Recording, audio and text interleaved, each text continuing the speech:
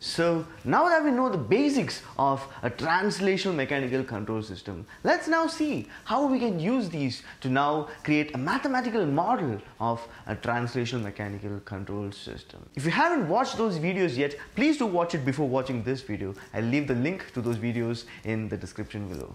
My name is Rishi Remju and welcome to the Backbench Engineering Community, where I make engineering easy for you. So in this video, I'll be discussing some typical problems which will give you a clear idea as in how to create a mathematical model of a control system. So first, let us see this particular question.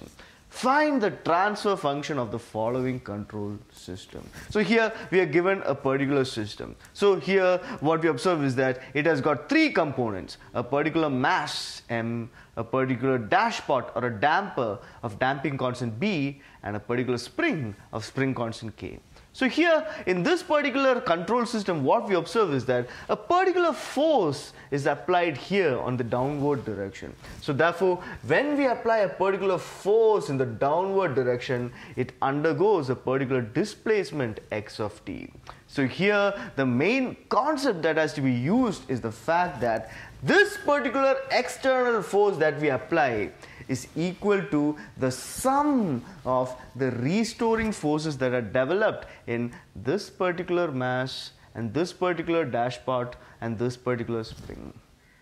In the previous videos, we saw how we can calculate the restoring forces that develop in a particular mass, a particular damper, and a particular spring. If you haven't watched those videos, please do watch it. I'll leave the link in the description below. So here, what we observe is that the force F of t is equal to the sum of the restoring forces developed in this particular mass m, this particular dashpot, and this particular spring. That is, F of t is equal to Fb of t plus Fk of t plus Fm of t. So here what we observe is that first let us take Fm of t, that is the restoring force developed in this particular mass m. So Fm of t is given as, here the restoring force developed in a particular mass m is equal to the particular mass into the acceleration a. So the acceleration is given as the second order derivative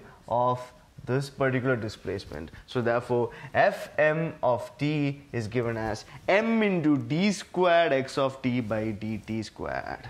So that is Fm of t. Next, let us take this particular force, that is Fb of t, that is the force developed in this particular damper, Fb of t.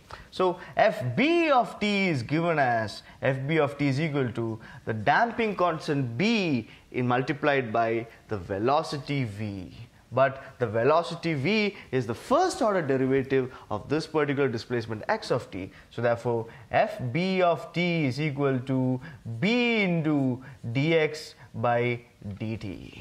And finally, the force that is developed in the spring K is given as Fk of t is equal to the spring constant K into the displacement x of t. So now we have found out the three kinds of forces that are acting here. First one is Fm of t, the second one is Fb of t, and the last one is Fk of t. That is the forces acting on the mass, the forces acting on this particular damper, and the force acting on this particular spring. So now applying these three onto this particular equation, we would get F of t is equal to, first let us take Fm of t, that is m into d squared x of t by dt squared, plus here Fb of t is given as b into d by dt of x of t, plus finally we have k into x of t. So now with this we have obtained the force equation. So now here we are supposed to find the transfer function. So the transfer function of any given control system is given as the ratio of the output by a particular input. So here the output obtained is this particular displacement x of t, and the input that we are giving to this particular system is this particular force f of t. So therefore here what we have to find is x of t divided by f of t.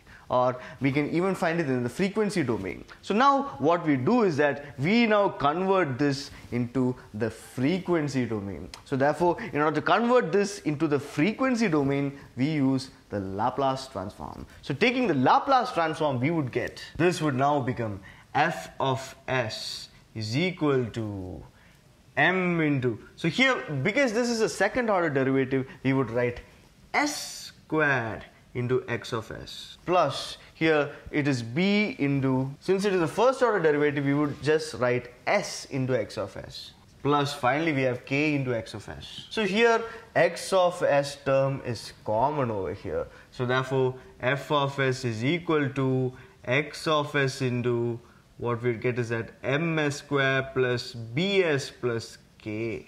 So now here taking x of s by f of s, we would get x of s divided by f of s is equal to 1 divided by ms square plus bs plus k. This is the required transfer function of this particular control system.